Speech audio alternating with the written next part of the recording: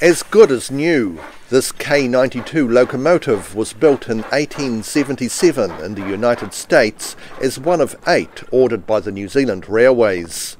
In the 1920s, this engine was written off and used as fill in an Oreti River stop bank near Lumsden.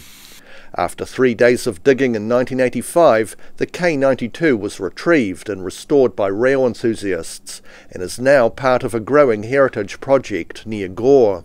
So we've reinstated the old Madeville yard, and we've got the old original Kingston Flyer here, and we've borrowed this carriage for the moment from Kingston until we get our other one refurbished. The locomotive is one of 3 which once sped across the Waimea Plains at up to 100 kilometres per hour, and they were named the Flyer.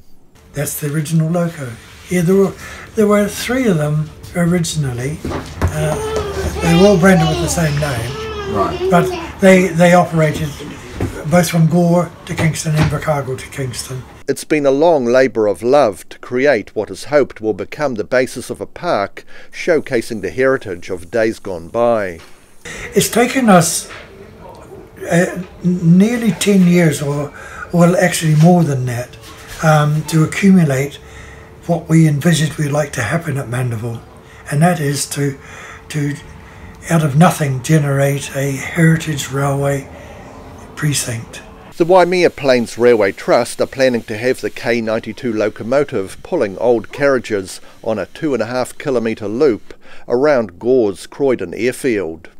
In Gore, the South Today.